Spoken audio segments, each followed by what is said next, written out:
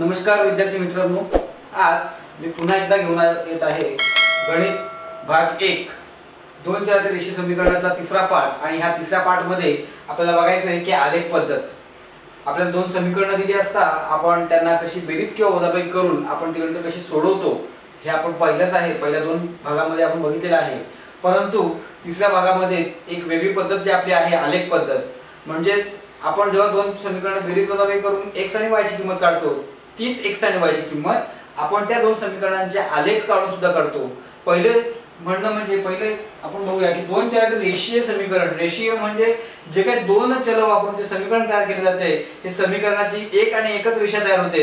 आणि मग अशाच या दोन समीकरणांच्या दोन रेषा तयार होतील आणि त्या दोन रेषा ज्या बिंदूमध्ये छेदतात त्या बिंदूमध्ये छेदल्या की मग त्या बिंदूचे जे काही निर्देशक असतील ते निर्देशक म्हणजेच या x आणि y ची किंमत उकल असेल हे कशा प्रकारचे असते हे आपल्याला इथे बघायचं आहे।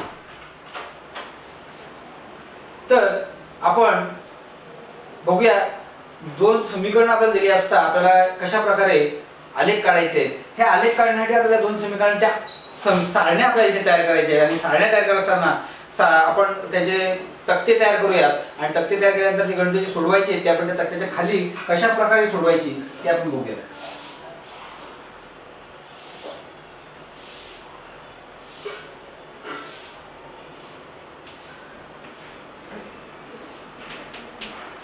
x अधिक y बरोबर 3 या पहिल्या समीकरणाची आपल्याला सारणी तयार करायची आहे। आणि सारणी तयार करत असताना आपण x चा बिंदू निर्देशक, y चा बिंदू निर्देशक आणि दोघांचे x आणि y निर्देशक एकत्रितपणे अशा प्रकारची सारणी तयार करायची।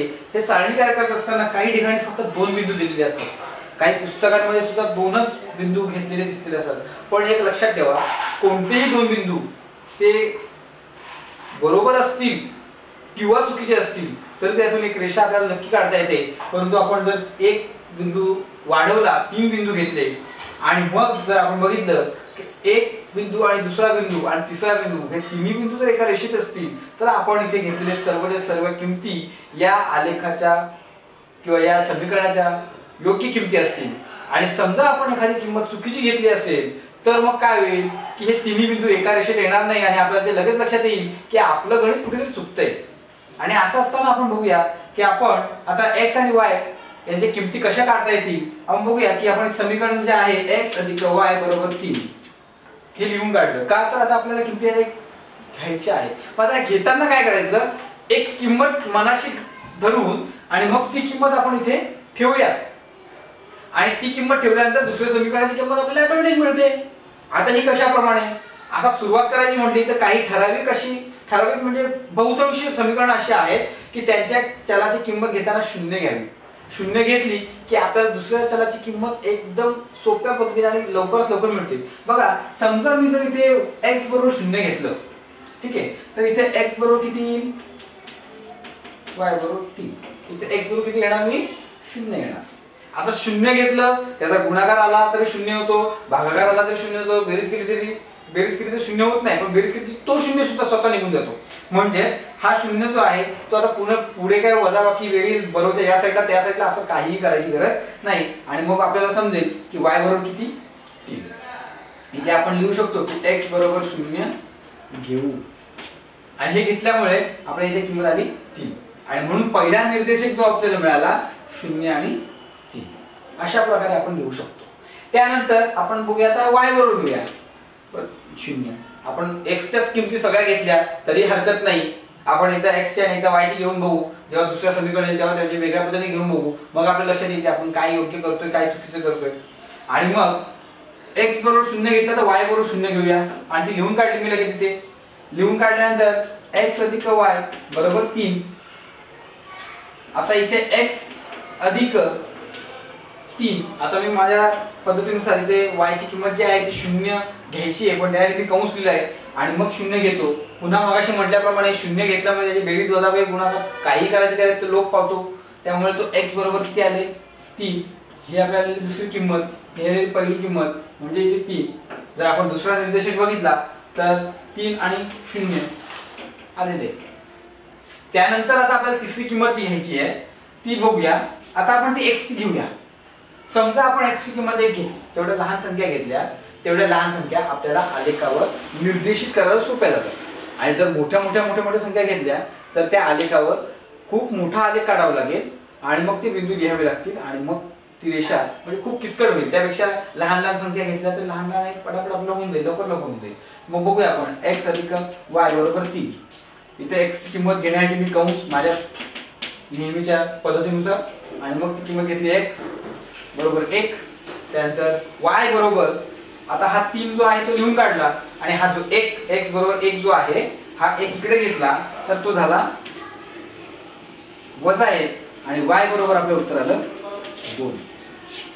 आणि मग आपल्या लक्षात येईल की इथे आपण x बरोबर 1 घेतला, इथे आलं 2 आणि तिसरा निर्देश मिळाला 1 आणि 2। दुसरी एक महत्त्वाची गोष्ट ही गणित हे समीकरण एवढं सोपं आहे की आपण लक्षात घेतलं तर x अधिक y बरोबर 3 म्हणजे x ची किंमत कुठली तरी घ्या आणि y ची किंमत कुठली तरी घ्या, दोघांची बेरीज आपल्याला किती आल्या पाहिजे 3। मग अशा असंख्य संख्या मिळतील। आपण तोंडी 0 3 3 0 1 2 2 1 अशा बऱ्याच घेऊ शकतो, 4 - 1 5 - 2 अशा बऱ्याच संख्या घेऊ शकतो। परंतु आपल्याला एक समीकरण सोडवण्याच्या पद्धतीने तुम्हाला एक दाखवून दिले। आता याच्या पुढे जाऊन आपल्याला जर दुसरी सारणी तयार करायची आहे। दुसरी सारणी x - y बरोबर 4। त्याच्यामध्ये सुद्धा आपल्याला 3 बिंदू घ्यायचे, x चा निर्देशक, y चा निर्देशक आणि बिंदू निर्देशक। आणि त्यानुसार आपण बघूयात की x - y बरोबर 4। आता याच्यामध्ये आपण काय करूया, इथे जसं x एकदा 0 एकदा 0 तसंही घेऊन चालू शकतं। मग आपण x बरोबर 0 घेऊ, बरोबर आहे। x बरोबर 0 घेतलं तर x ची किंमत y बरोबर 4। आता x ची किंमत 0 घेतली मग तो निघूनच गेला, लोप पावला, म्हणजे y बरोबर 4। पण असं जर लिहिलं तर हे चुकीचं होऊ शकतं, कारण y ला वजा चिन्ह आहे।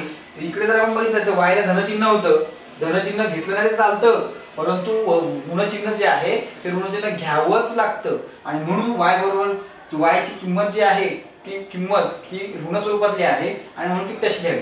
आणि मग आता आपण बघितलं तर हे वजा चिन्ह आपण डायरेक्टली या साईडला आणलं तरी काही फरक पडत नाही।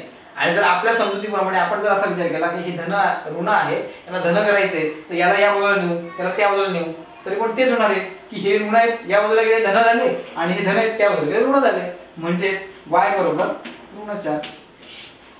म्हणजे आपण आपल्या मनाशी एक गाठ बांधून ठेवायची आणि त्या गाठीप्रमाणेच आपल्याला चालायचं असं समजून घ्यायचं, म्हणजे आपली गणित चुकणार नाही।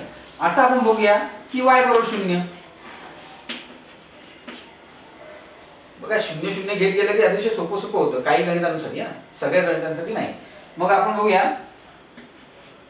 की x - y बरोबर 4। आता इथे x वजा y ची किंमत आपल्याला घ्यायची आहे म्हणून कंस काढला बरोबर 4, y ची किंमत 0, पुन्हा x बरोबर 4। आता तुम्ही म्हणाल सर इथे x 0 0 गेला तो लोपच पावतो, त्याच्यामुळे धन ऋण काय घ्यायची गरज नाही आणि मग x ची किंमत आली 4। आता मगाशी आपण इथे लिहायचं राहून गेलं की 0 x ची किंमत घेतली होती तर इथे y ची किंमत वजा 4 आली आणि इथे y ची किंमत 0 घेतली, x ची किंमत धन 4 आली। पहिला निर्देशक मिळाला 0 - 4 आणि दुसरा निर्देशक मिळाला 4 0। आता तिसरा बघूया आपण। तिसरा घेताना आपण कुठलीतरी एक संख्या घेऊया, x बरोबर 2 घेऊ आणि x बरोबर 2 घेतल्यानंतर x - y बरोबर 4 आणि x ची किंमत वजा y बरोबर 4 हे घेत असताना 2 ही किंमत x ची ठेवली तर वजा y बरोबर 4 हे दोन धन आहेत, इकडे आले तर ऋण होतात, म्हणून वजा y बरोबर 2 ही किंमत येईल आणि हा ऋण चिन्ह जो आहे तो याला इथे ऋण होईल आणि y बरोबर वजा 2। म्हणून जर आपण इथे 2 घेतलं तर इथे ऋण 2 येईल आणि तिसरा निर्देशक मिळेल 2 आणि ऋण। आता या दोन सारण्या आहेत, फक्त आपण सारण्या काढून झाल्या। आता ह्या सारण्या काढत असताना जेव्हा गणिताच्या पेपरमध्ये आपण गणित लिहितो तेव्हा आपल्याला सारण्या महत्त्वाच्या आहेत, सारण्यांना किमती आहेत, सारण्यांना आपल्याला मार्क आहेत, परंतु हे जे आपण लिहितो ना यांना मार्क नाहीये। पण गणितामध्ये अशा बऱ्याच पद्धती आहेत किंवा अशी बरीच गणितं आहेत की त्या गणितातल्या बऱ्याच स्टेप्स लिहिल्या, त्या स्टेप्सला मार्क नसतात, ठराविक स्टेप्सलाच मार्क असतात, परंतु ज्या स्टेप्सला मार्क नसतात त्या जर आपण लिहिल्या नाही तर आपल्याला ज्या महत्त्वाच्या स्टेप्स आहेत, ज्याला मार्क आहेत, त्या सुद्धा लिहिता येणार नाही. आणि म्हणून ह्या सुद्धा तेवढ्याच महत्त्वाच्या आहेत.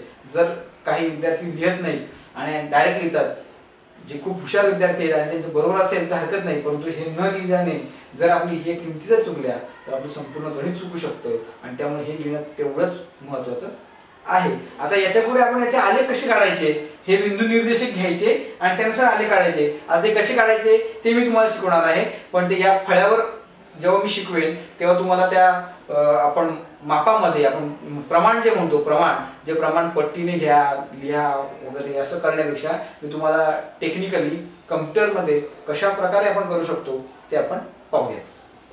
नमस्कार विद्यार्थी मित्रांनो, आपण आता पाहणार आहोत की जे काही आपण सारण्या तयार केलेल्या आहेत, या सारण्यांवरनं आपल्या या आलेखामध्ये कशा प्रकारे आपण आलेखाच्या या समीकरणाच्या रेषा ज्या आहेत त्या कशा प्रकारे दाखवू शकतो. बघा, आपल्या x अधिक y बरोबर 3 या समीकरणाची जी काही सारणी होती, त्या सारणीचा पहिला बिंदू होता आपला तो आहे 0 आणि 3. म्हणजे 0 हा x चा तर 3 हा y चा आहे. आपण जर या आलेखामध्ये बघितलं, सर्वांना माहिती आहे की हा जो आडवा जो अक्ष आहे तो आहे x अक्ष आणि जो काही उभा अक्ष आहे हा आहे y अक्ष. तर आपल्याला पहिला बिंदू घ्यायचा आहे 0, म्हणजे हा जो x अक्ष आहे त्याचा हा 0 आणि y अक्षाचा हा 3, म्हणजे हा पहिला बिंदू आपला इथे येणार आहे. मी एकदा 0 आणि 3 हा बिंदू इथे घेतो. आपल्या सगळ्यांच्या लक्षात येईल की या डाव्या बाजूला आपल्या इथे 0 आणि 3 हा बिंदू दिसतोय आणि तिथे दाखवलेला आहे स्पष्टपणे A पॉईंट y ॲक्सिस वरती येतोय. त्याचप्रमाणे आपला दुसरा बिंदू जो आहे 3 आणि 0, म्हणजेच 3 हा येईल x अक्षावरचा 3 आणि 0 हा y अक्षाचा, म्हणजे बरोबर x अक्षावरतीच तो बिंदू येणार आहे, आपल्याला डाव्या साईडला बघायला मिळेल. त्यानंतर तिसरा बिंदू मिळतोय तो आपल्या सारणीमध्ये आपण घेतला होता, तो होता 1 आणि 2, म्हणजेच x अक्षावरचा 1 आणि सरळ y अक्षावर गेलं की हा 2. मी हा जो काय कर्सर फिरवतो या कर्सरवरती तुमच्या लक्षात येईल की कशा प्रकारे मी बिंदू घेतोय बघा. आणि त्याप्रमाणे हे 3 बिंदू आपल्याला दिसत आहेत.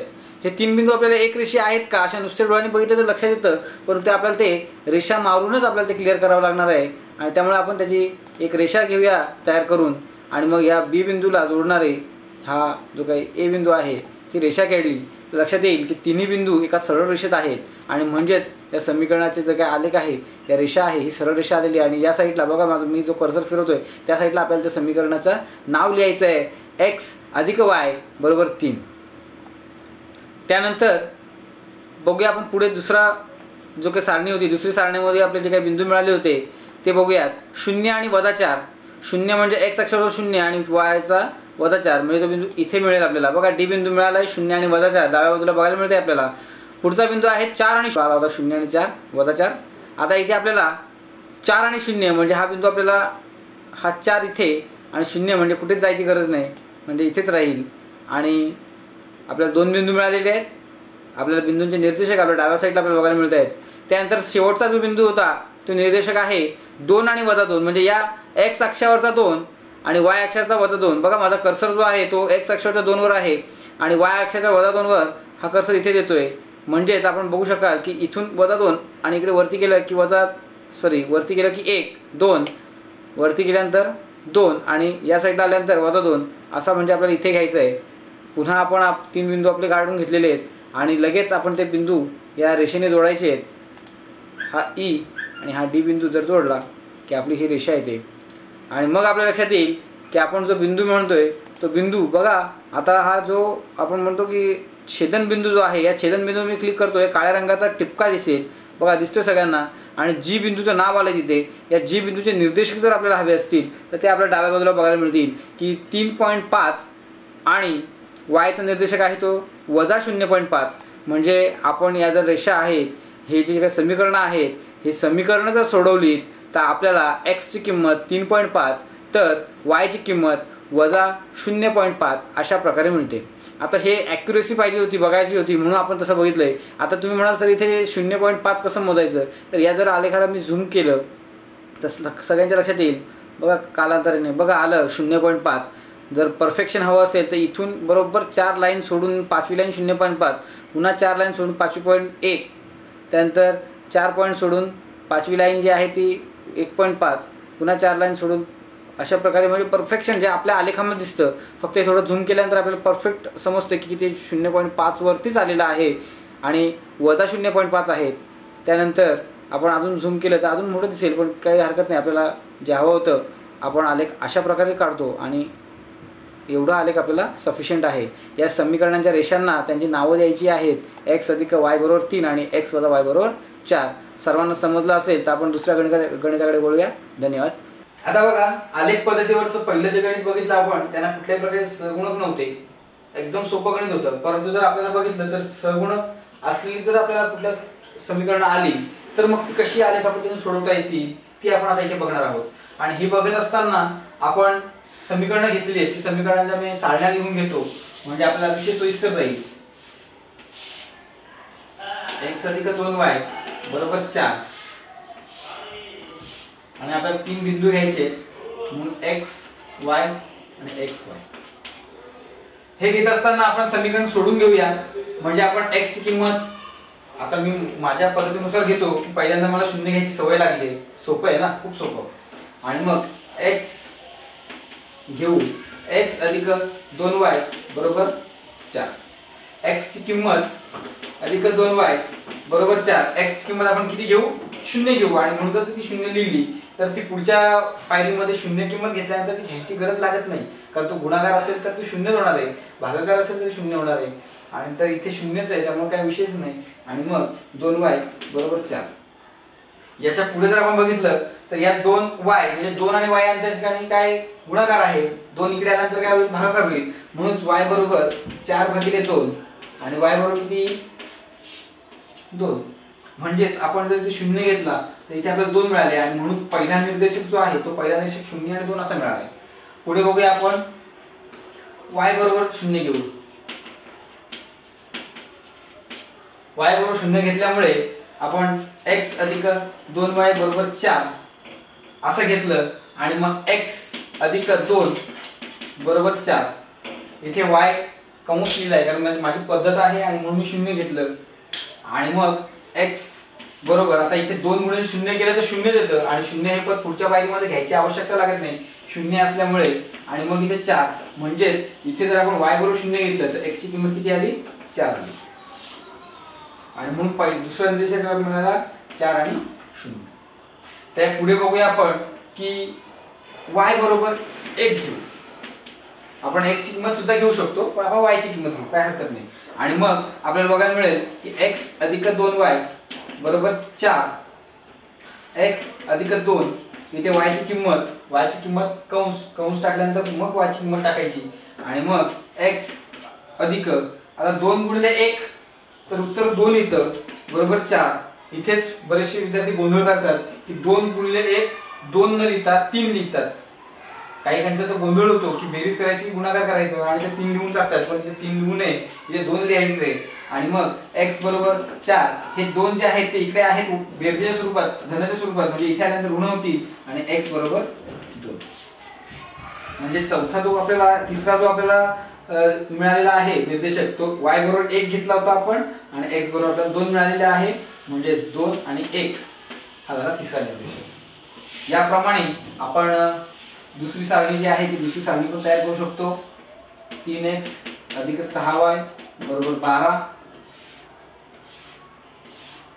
आणि 3 बिंदू x y आणि x y निर्देशक. अशा प्रकारे आपण या सारणीसाठी किंवा या समीकरणाची सारणी तयार करायची आहे. तिथे सुद्धा x बरोबर 0 घेऊ आणि 0 घेतल्यामुळे 3 आपण समीकरण लिहून काढू. 3x अधिक 6y बरोबर 12. 3 कंसात x ची किंमत 6y बरोबर 12. जे x ची किंमत घ्यायची ती 0 घेतली आणि घेतल्यानंतर जर 3 गुणिले 0 0च होतात आणि 6y बरोबर 12 घेतले तर y आणि 6 चा जर गुणाकार असेल तर 6 इकडे आल्यानंतर काय होतात? भागिले होतात आणि म्हणून आपल्याला किती उत्तर मिळेल? 2. म्हणजे पहिल्याचाच गुण आपल्याला निर्देशक बघायला लागला. x बरोबर 0 घेतलं होतं तर y बरोबर 2 आलं आणि पहिला निर्देशक मिळाला 0 आणि 2. पुढे आपण बघूया y बरोबर 0 घेऊ.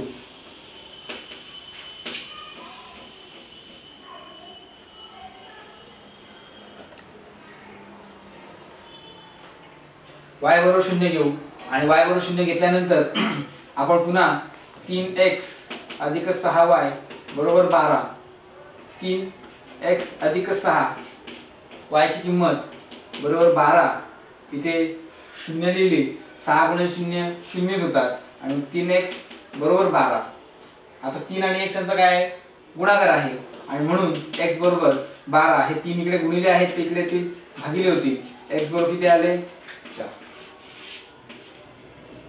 त्यानंतर मग आपला दुसरा जो आहे निर्देशक तो इथे y बरोबर 0 घेतला तर इथे आले 4 आणि म्हणून 4 आणि 0 हा असेल आपला दुसरा निर्देशक. त्यानंतर आपण घेऊया x बरोबर घेण्याच्या y बरोबर घेऊया, y बरोबर 1 आणि मग पुन्हा आपण 3x अधिक 6y बरोबर 12, 3x 6 कंसामध्ये ठेवूया बरोबर 12, कंसामध्ये आपल्याला y बरोबरची एक किंमत घ्यायची आहे, y बरोबर 1, 3x अधिक 6 गुणिले 1 6 होतात आणि म्हणून बरोबर 12, 3x बरोबर 12, 6 इकडे धन आहे इकडे नंतर ऋण होतील, 3x बरोबर 12 वजा 6 आपल्याला मिळतात 6, x बरोबर 6 भागिले कारण इकडे गुणाकार आहे आणि म्हणून x बरोबर 2. म्हणजे इथे जर 1 घेतले इथे 2 उत्तर येतात आणि आपला निर्देशक 2 आणि 1 येतो. आता यावरून आपण जर लक्षात घेतलं तर आपण जी समीकरण हे आलेख काढण्यासाठी घेतलेले आहेत त्या इथे 0 2 4 0 2 1 0 2 4 0 2 1 आपण आलेखावर सुद्धा बघूया. इथे निर्देशकच आपल्याला साठी दिसतात म्हणजे आपल्या लक्षात येईल की आपण हे जे काही घेतलेले समीकरण आहेत ही समीकरण दिसायला जरी वेगळी असतील तर ही समीकरण वेगळी नाहीये, समीकरणांच्या रेषा मात्र एक आहेत, समीकरणांचे अंक वेगवेगळे आहेत, त्यांचे निर्देशक मात्र सारखेच आहेत आणि हे आपण आलेख पद्धतीवर सुद्धा काढून तपासू शकतो. आपल्याला दुसऱ्या वेगवेगळ्या रेषा काढून मिळणार नाहीत. आपल्याला एक रेषा काढली की दुसरी रेषा काढायला गेल्यानंतर दुसरी सुद्धा तिथेच येते कारण आपण सगळे आपण बघितले की आपण सगळे बिंदू आपले सगळे बिंदू सारखे आलेले आहेत. त्यामुळे ह्या समीकरणांचा आलेख आपल्याला काढायची आवश्यकता नाही कारण ह्या समीकरण आपण याचं उत्तर लिहिताना आपण लिहू शकतो की हे समीकरण वेगवेगळे नसून हे एकच समीकरण आहे. तर मी अपेक्षा करतो की आपण सर्वांना ही गणितं समजली असतील आणि कोणाला काही शंका असल्यास तुम्ही मला माझ्या YouTube चॅनलवर प्रतिक्रिया नोंदवू शकता किंवा मी माझ्या डिस्क्रिप्शन मध्ये मला व्हॉट्सअपचा नंबर लिहून ठेवला आहे त्या नंबरवर सुद्धा तुम्ही मला प्रतिक्रिया नोंदवू शकता. त्या प्रतिक्रियांचा मी नक्कीच फॉलोअप घेईन आणि त्यानुसार पुढच्या माझ्या व्हिडिओमध्ये काही बदल करेन. तुम्हाला हे समजलं असेल अशी अपेक्षा करतो आणि आजचा भाग इथे थांबवतो. धन्यवाद. हा जर व्हिडिओ तुम्हाला आवडला असेल तर नक्कीच सबस्क्राईब करा, लाईक करा आणि हो ज्यांना आवश्यक आहे त्यांना शेअर करायला विसरू नका, विशेषतः 10वीचे विद्यार्थी. धन्यवाद.